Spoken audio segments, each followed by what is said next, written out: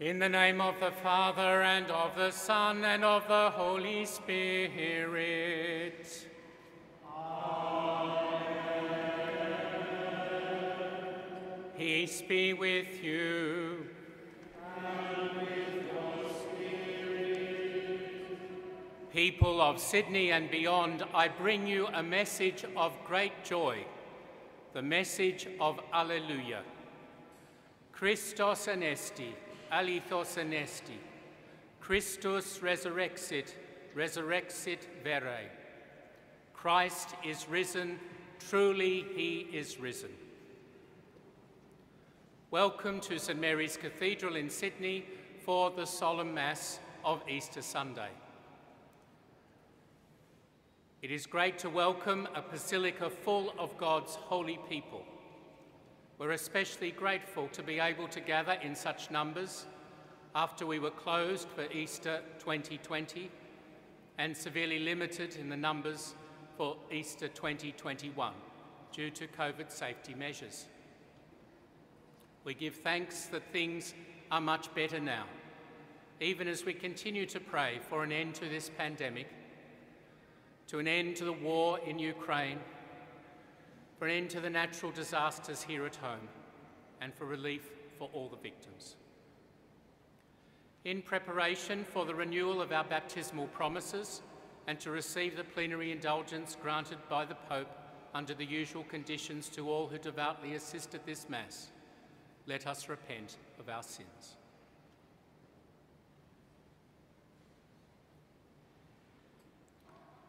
I confess to Almighty God and to you, my brothers and sisters, that I have greatly sinned in my thoughts and in my words, in what I have done and in what I have failed to do, through my fault, through my most grievous fault. Therefore I ask Blessed Mary, ever Virgin, all the angels and saints, and you, my brothers and sisters, to pray for me to the Lord our God. May Blessed Mary, ever Virgin, the holy apostles Peter and Paul, and all the saints, assist you with their merits and prayers. May the Almighty and merciful Lord forgive you and free you from all your sins. May he help you persevere in fruitful penance, good example, and sincere charity, and lead you to everlasting life. Amen.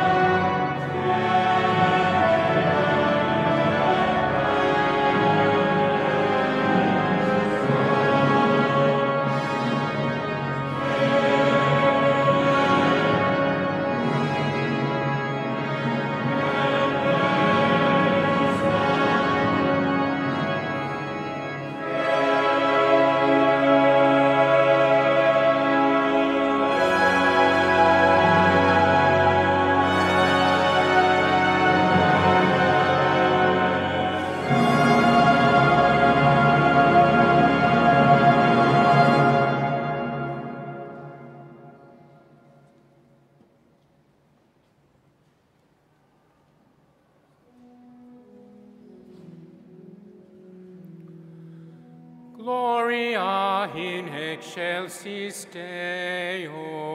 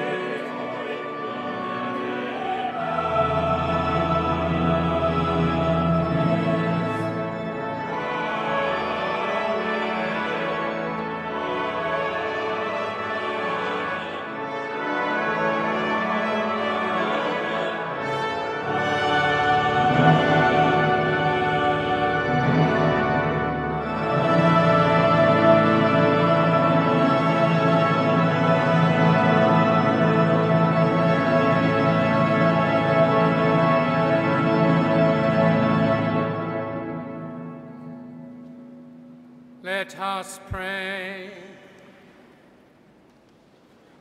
O God, who on this day through your only begotten Son have conquered death and unlocked for us the path to eternity, grant, we pray, that we who keep the solemnity of the Lord's resurrection may, through the renewal brought by your Spirit, rise up in the light of life. Through our Lord Jesus Christ, your Son, who lives and reigns with you in the unity of the Holy Spirit, God forever and ever.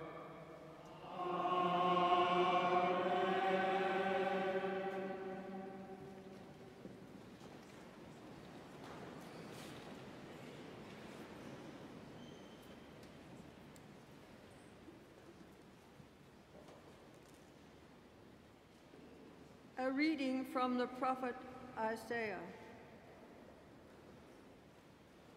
The Lord has given me a disciple's tongue, so that I may know how to reply to the wearied. He provides me with a speech. Each morning he wakes me to hear, to listen like a disciple. The Lord has opened my ear. For my part, I made no resistance, neither did I turn away. I offered my back to those who struck me, my cheeks to those who tore at my beard. I did not cover my face against insult and spittle. The Lord comes to my help, so that I am untouched by the insults.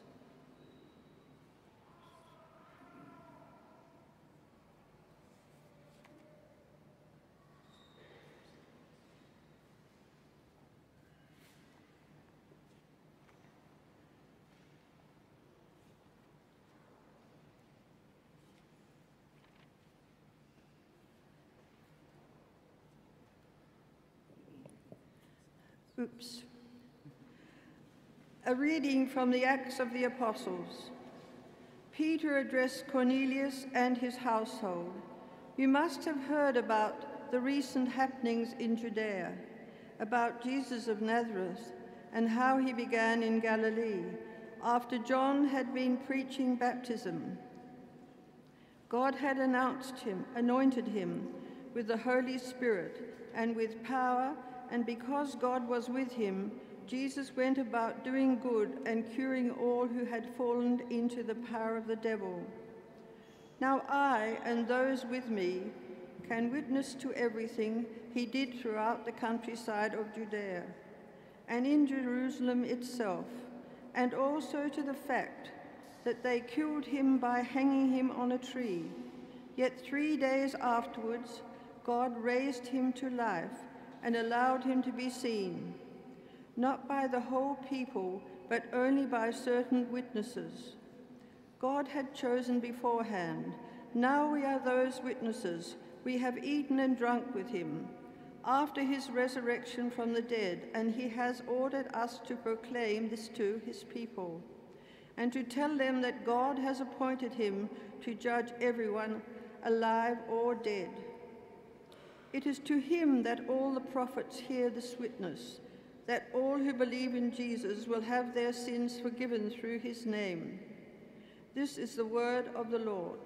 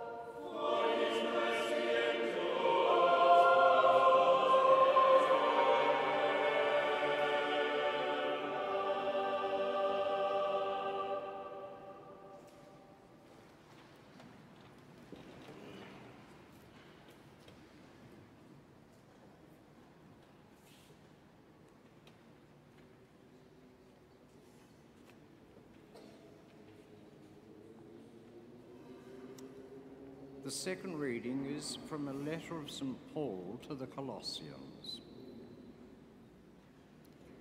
Since you have been brought back to life with Christ, you must look for the things that are in heaven, where Christ is, sitting at God's right hand. Let your thoughts be on heavenly things, not on the things that are on the earth, because you have died, and now the life you have is hidden with Christ in God. But when Christ is revealed, and he is your life, you too will be revealed in all your glory with him.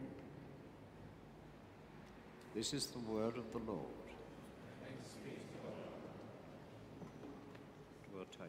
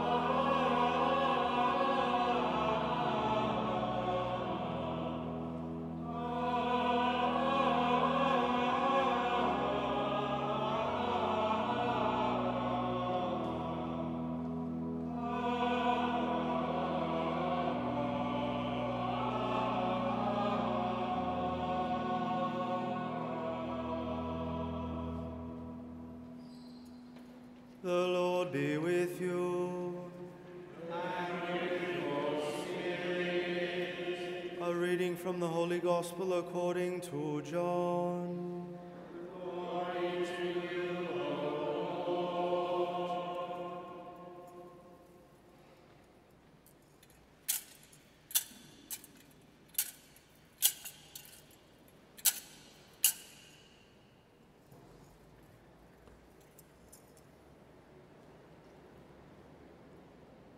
It was very early on the first day of the week and still dark, when Mary of Magdala came to the tomb.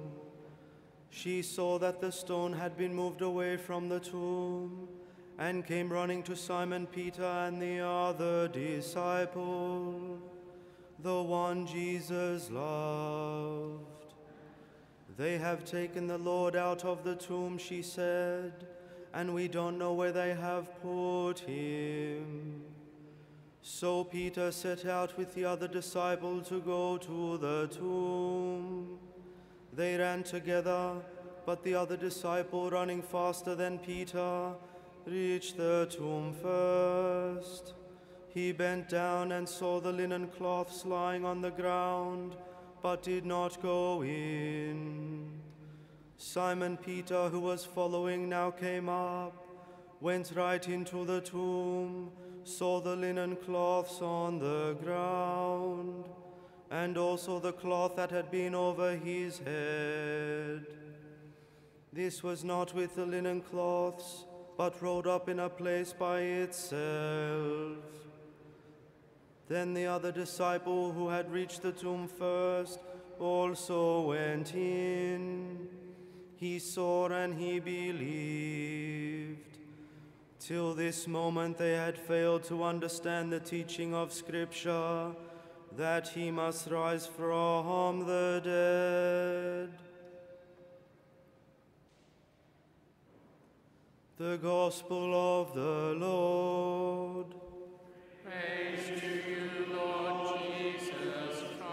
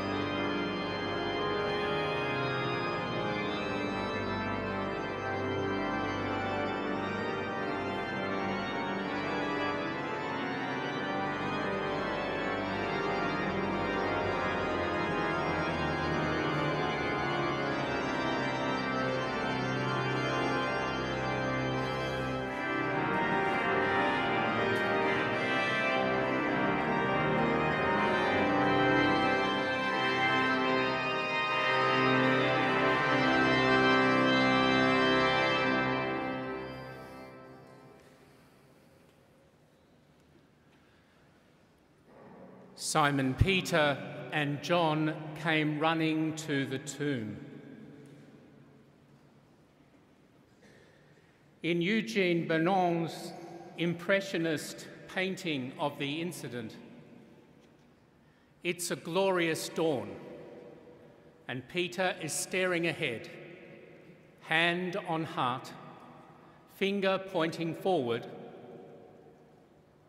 face confused like a rabbit in the headlights.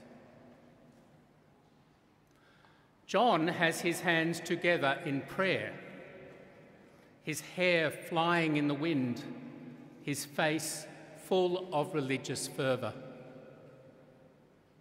As the Gospel tells us, the young guy outpaces the older, but defers to him on entry. When heady and impulsive Peter enters the empty tomb, he emerges wondering what on earth has happened. When hearty and idealistic John goes in, he saw and believed, saw the emptiness and believed the resurrection. When people come to church, and I'm not sure how many of you actually ran to get here first today,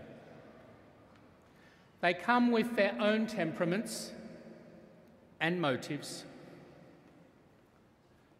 But on a day like Ash Wednesday, Good Friday, All Souls Day, or even Easter Day, they mostly do so not out of sentimentality or habit, as they might at Christmas, but rather because the feast and ritual speaks to some challenge in their own lives. We've had plenty of challenges lately, and there are striking parallels with the story of Jesus' last days. Rome was an imperial occupying power, occupying the Holy Land at that time, and its officials were willing to use military force and spill innocent blood to attain their objectives. The parallels with the Ukraine at the moment are very clear indeed. Jesus' disciples fled the violence and went into hiding for fear of their lives. And Jesus himself was imprisoned and isolated. And this resonates with the experience of the Ukrainian refugees, of flood evacuees, of those isolated by COVID, or those neglected in aged care facilities. There are echoes in our legal system and in other parts of our community of failures of justice, as there were in Jesus' time.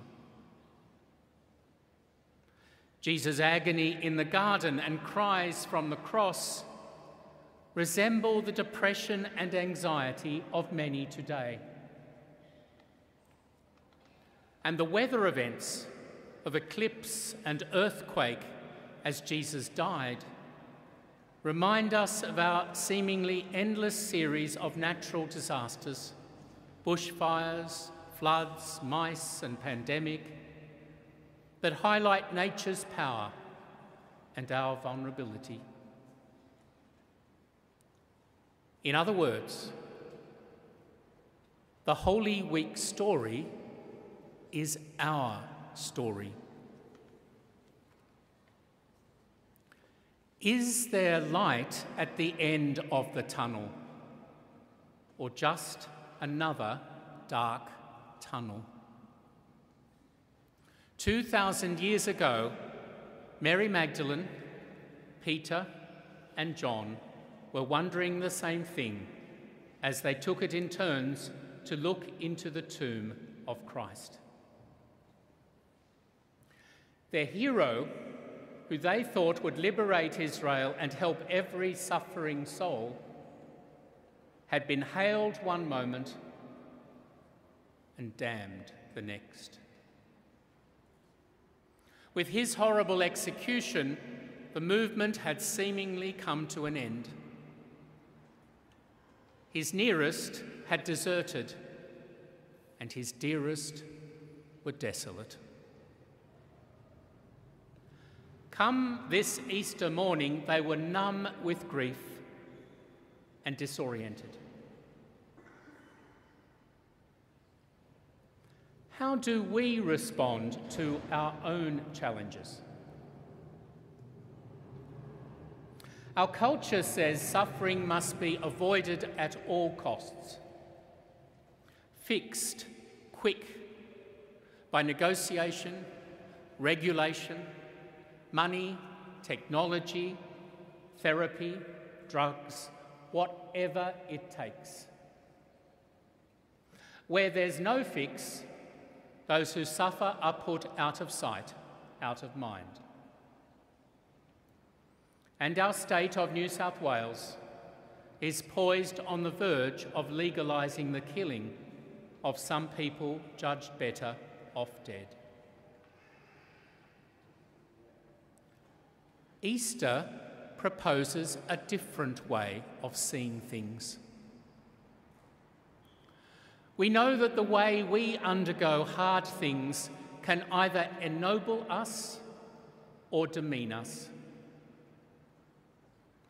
We've seen in Judas and Peter how a moral lapse can end in self-destruction or in renewal.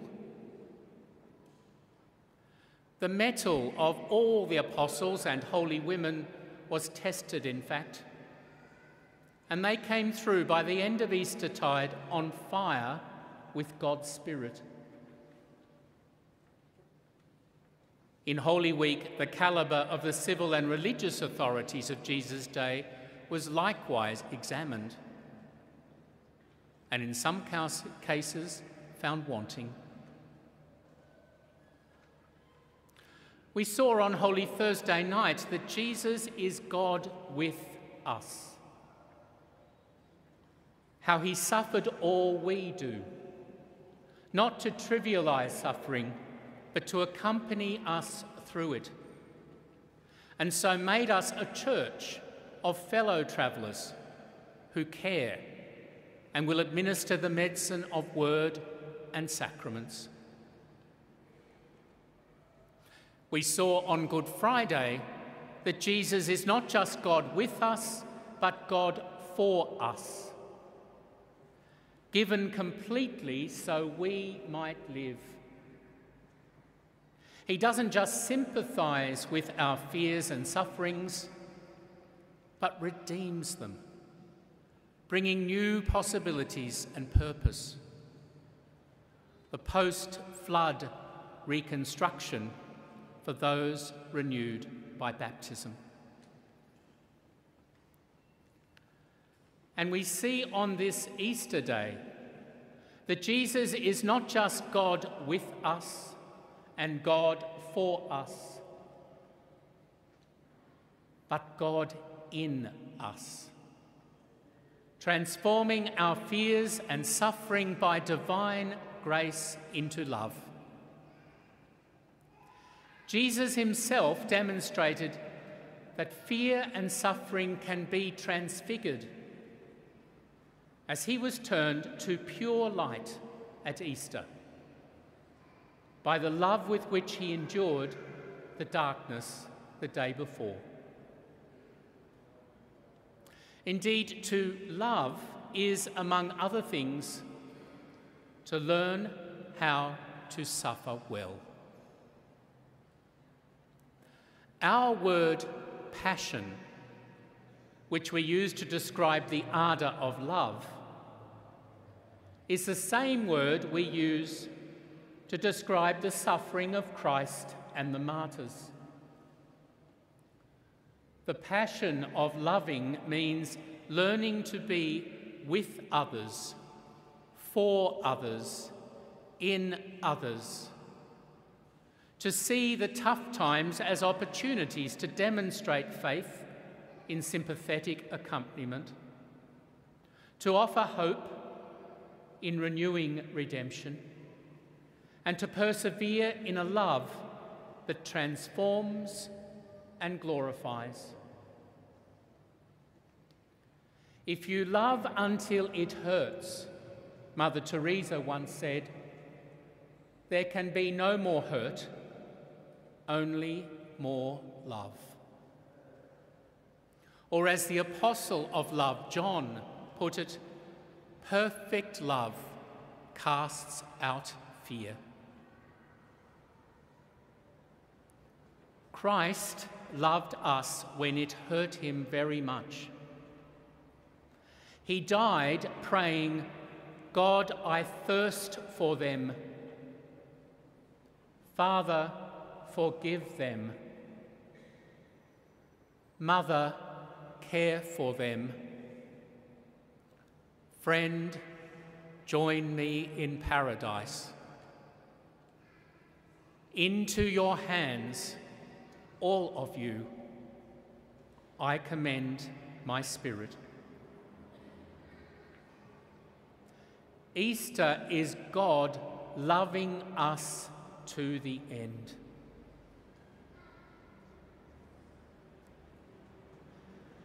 Many misunderstood him.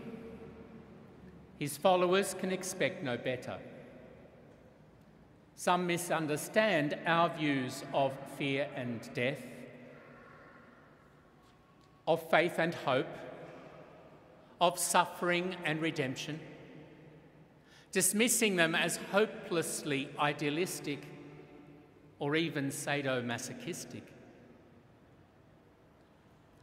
Our goal, of course, is to relieve suffering in every morally and practically available way, which is why the Church is the biggest palliative care provider in our country and the oldest and largest provider of health care in the world. Yet some would seek to exclude such experienced voices from the public square, especially from debates over euthanasia and the like. Some would even seek to conscript us to act against our Christian conscience. Lawmakers are talking about forcing Catholic hospitals, aged care facilities and health professionals to be complicit in euthanasia, in solving suffering by killing sufferers. If Holy Week teaches us anything, it is that when misunderstood and pressured like this, we must reconsecrate ourselves to the truth, stick to our principles, and explain ourselves honestly, patiently, humbly, compassionately. In the face of fright, Easter gives us new heart for fight rather than flight, but especially for the spiritual combat, the internal warfare of our character, to cultivate virtue in our souls. The dying Christ was ready for resurrection because of the way he suffered, with courage and love, not bitterness or recrimination. The light that was Christ was ready to be relit because of the way he had used it to lighten people's hearts with hope and enlighten hearts with faith and love. Death could not be a full stop for him, but only a colon, a break before the Word was made resurrected flesh and the love song of God was sung again. Christ is risen, truly he is risen. Alleluia.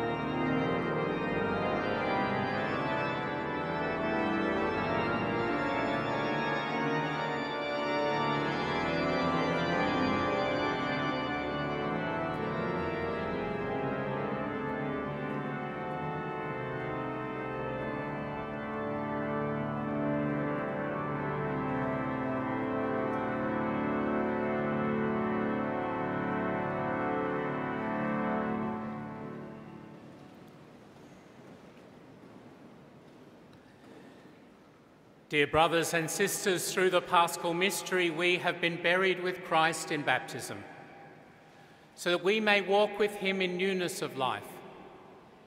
And so now that our Lenten observance is concluded, let us renew the promises of holy baptism, by which we once renounced Satan and his works and promised to serve God in the Holy Catholic Church.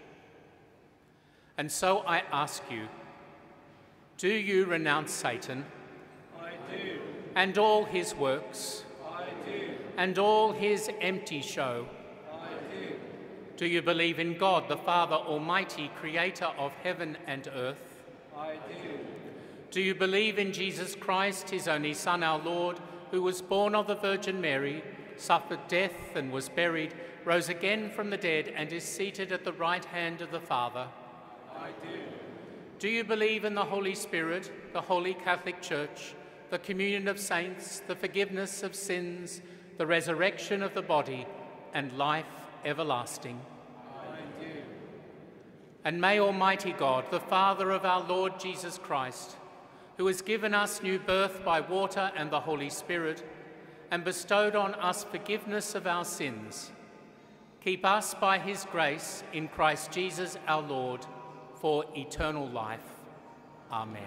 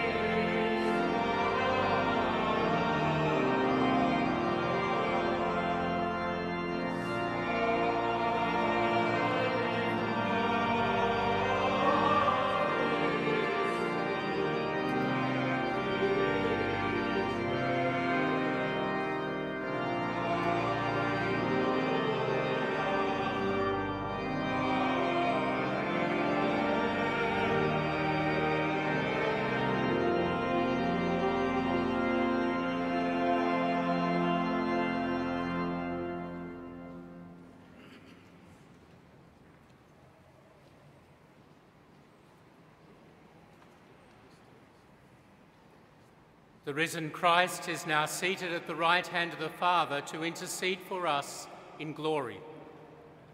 With Easter hope, we place our needs before him.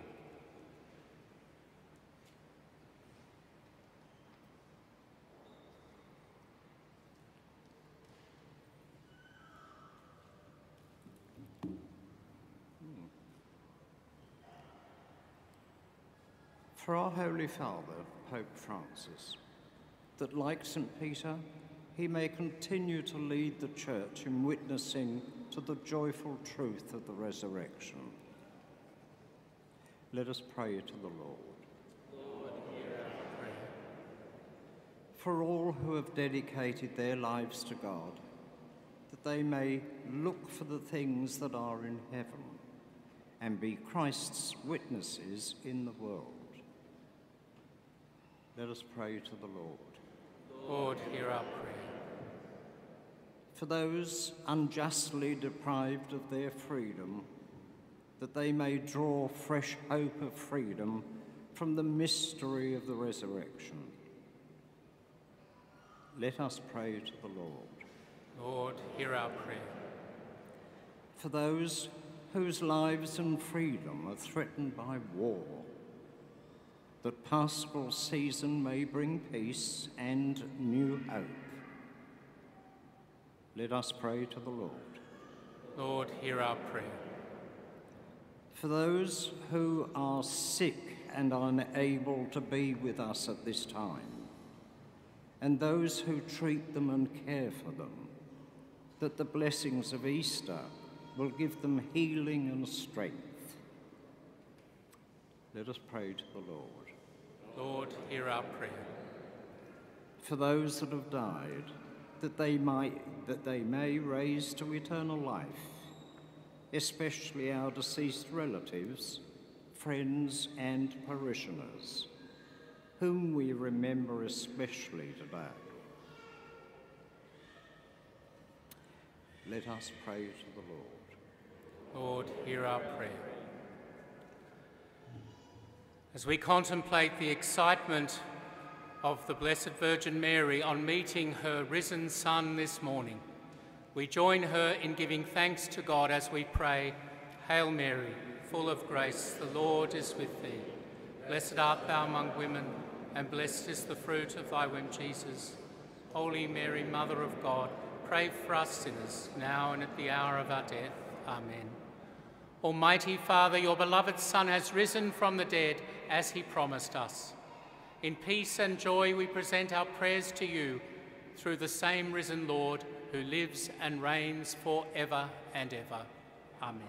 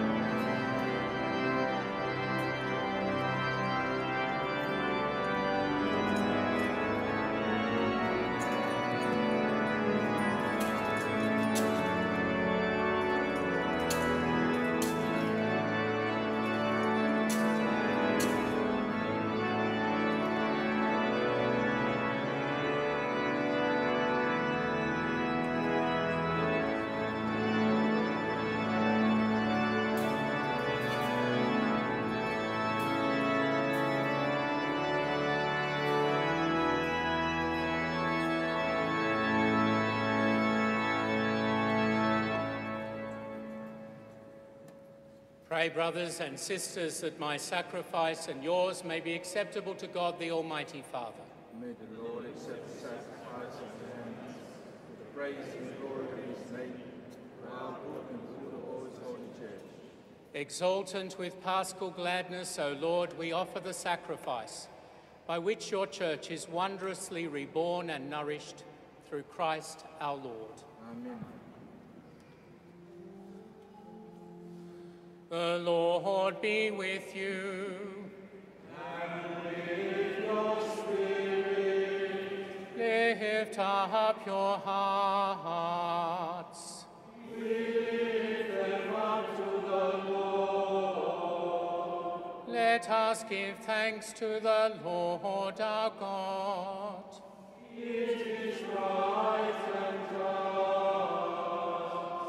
It is truly right and just, our duty and our salvation, at all times to acclaim you, O Lord, but on this day above all, to laud you yet more gloriously, when Christ our Passover has been sacrificed. For he is the true Lamb who has taken away the sins of the world. By dying, he has destroyed our death, and by rising, restored our life. Therefore, overcome with paschal joy, every land, every people exalts in your praise. And even the heavenly powers with the angelic hosts sing together the unending hymn of your glory as they acclaim.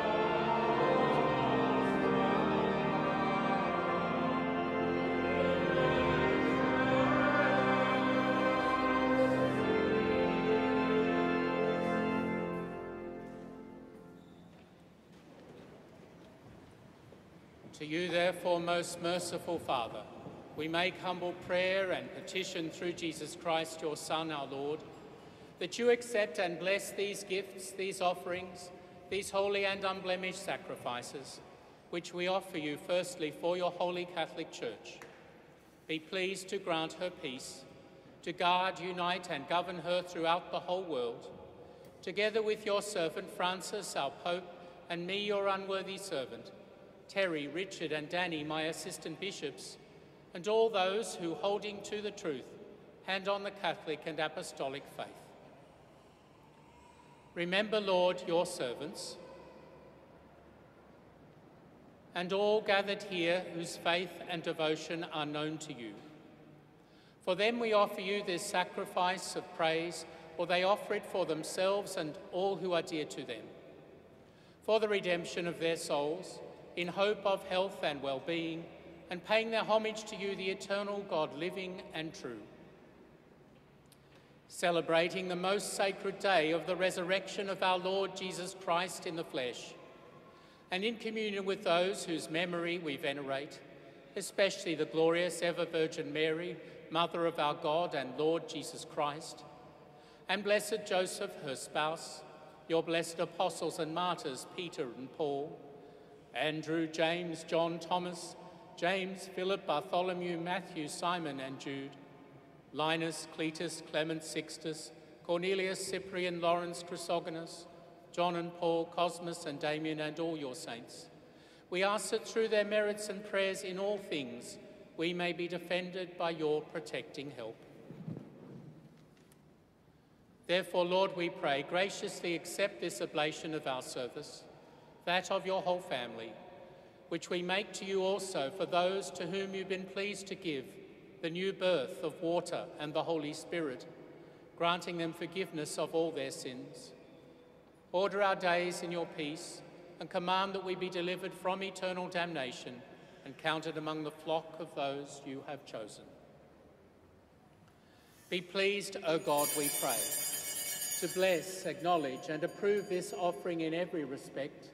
Make it spiritual and acceptable, so that it may become for us the body and blood of your most beloved Son, our Lord Jesus Christ. On the day before he was to suffer, he took bread in his holy and venerable hands, and with eyes raised to heaven to you, O God, his almighty Father, giving thanks, he said the blessing, broke the bread, and gave it to his disciples, saying, "Take this, all of you, and eat of it, for this is my body, which shall be given up for you."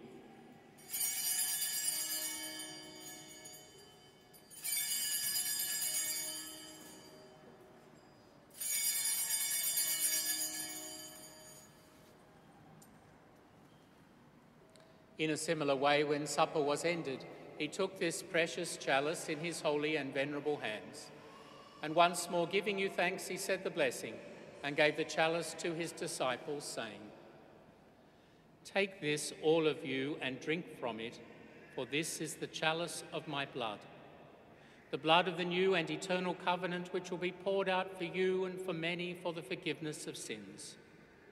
Do this in memory of me."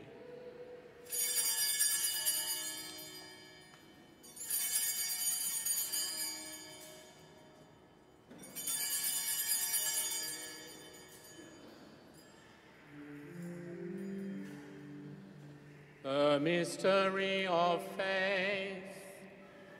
We proclaim your death, O Lord, and profess your resurrection until you come again. Therefore, O Lord, as we celebrate the memorial of the Blessed Passion, the resurrection from the dead and the glorious ascension into heaven of Christ, your Son, our Lord, we, your servants and your holy people, offer to your glorious majesty from the gifts that you have given us, this pure victim, this holy victim, this spotless victim, the holy bread of eternal life and the chalice of everlasting salvation. Be pleased to look upon these offerings with a serene and kindly countenance, and to accept them as once you were pleased to accept the gifts of your servant Abel the just, the sacrifice of Abraham, our father in faith, and the offering of your high priest Melchizedek, a holy sacrifice, a spotless victim. In humble prayer, we ask you, Almighty God, command that these gifts be borne by the hands of your holy angel to your altar on high in the sight of your divine majesty, so that all of us who through this participation at the altar receive the most holy body and blood of your Son may be filled with every grace and heavenly blessing. Remember also, Lord, your servants who have gone before us with the sign of faith, and rest in the sleep of peace.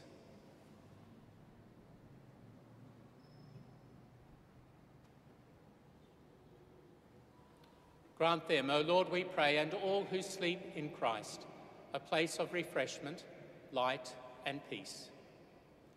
To us also, your servants, who, though sinners, hope in your abundant mercies, graciously grant some share and fellowship with your holy apostles and martyrs, with John the Baptist, Stephen, Matthias, Barnabas, Ignatius, Alexander, Marcellinus, Peter, Felicity, Perpetua, Agatha, Lucy, Agnes, Cecilia, Anastasia, and all your saints.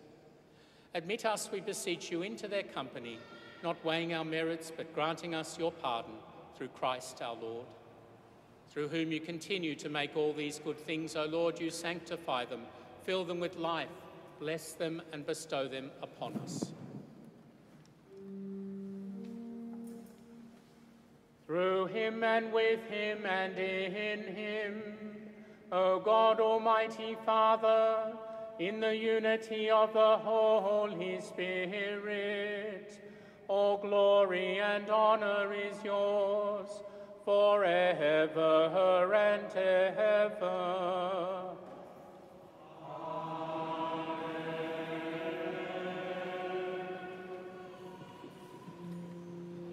At the Saviour's command and formed by divine teaching, we dare to say, Our Father, who art in heaven, hallowed be thy name.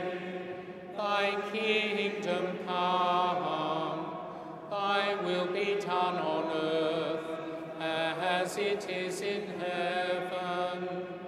Give us this day our daily bread, and forgive us our trespasses, as we forgive those who trespass against us. And lead us not into temptation, but deliver us from evil. Deliver us, Lord, we pray, from every evil. Graciously grant peace in our days, that by the help of your mercy we may be always free from sin and safe from all distress, as we await the blessed hope and the coming of our Saviour, Jesus Christ. For the kingdom, the power, and the glory are yours, now and forever. Lord Jesus Christ, who said to your apostles, Peace I leave you, my peace I give you. Look not on our sins, but on the faith of your church, and graciously grant her peace and unity in accordance with your will, who live and reign forever and ever. Amen. The peace of the Lord be with you always. Let us offer each other the sign of peace.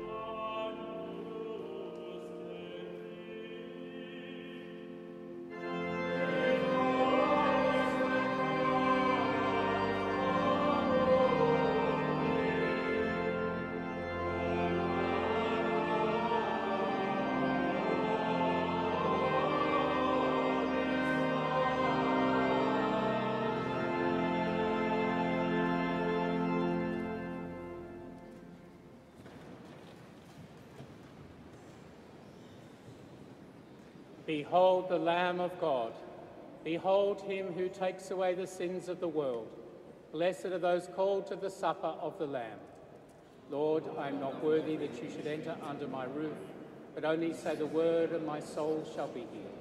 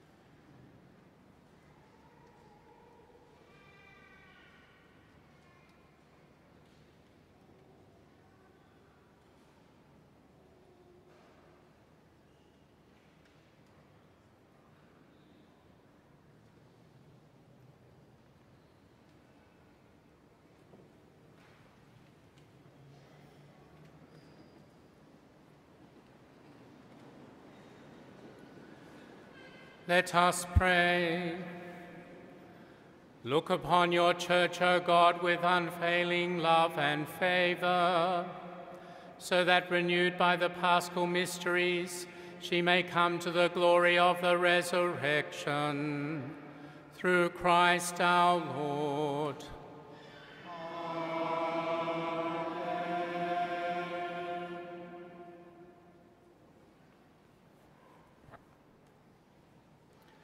Dear friends, before our final blessing, might I thank you for joining me for this solemn celebration of the Sunday of the Resurrection of the Lord at St Mary's Cathedral.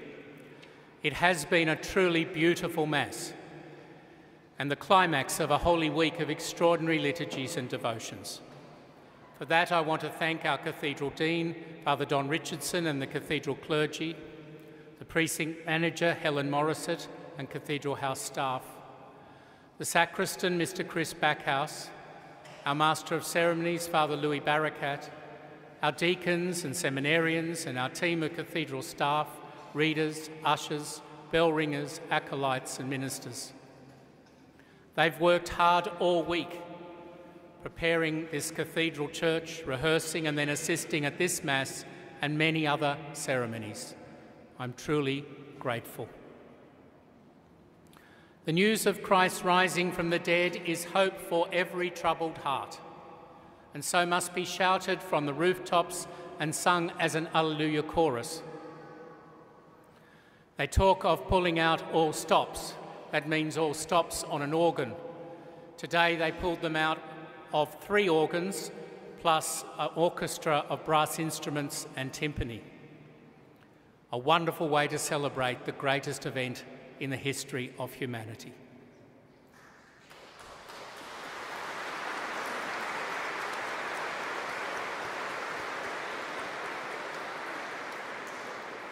For this, we thank the Director of Music, Mr. Thomas Wilson, the Assistant Director, Simon Niemensky, our musicians, lay clerks and choristers. They have done splendidly yet again this year. Finally, on behalf of the Dean, clergy and staff of the Cathedral and my own behalf, a very happy Easter to you and all your loved ones. May God bless you abundantly in this holiest of seasons. The Most Reverend Father Anthony, by the grace of God and the Apostolic See, Bishop of this Holy Church of Sydney, will give the apostolic blessing with a plenary indulgence. In the name of the Roman Pontiff, to all present who are truly penitent and have confessed their sins and received Holy Communion. Pray to God for our Most Holy Father, Pope Francis, our Bishop Anthony, and for Holy Mother Church, and strive by holiness of life to walk in full communion with it.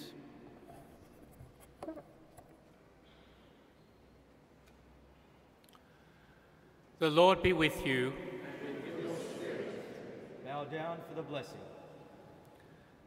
May Almighty God bless you through today's Easter solemnity, and in his compassion defend you from every assault of sin. Amen. And may he who restores you to eternal life in the resurrection of his only begotten endow you with the prize of immortality. Now that the days of the Lord's Passion have drawn to a close, may you who celebrate the gladness of the Paschal Feast come with Christ's help and exulting in spirit to those feasts that are celebrated in eternal joy. Amen. Through the intercession of the blessed apostles Peter and Paul, may Almighty God bless you, the Father, the Son, and the Holy Spirit.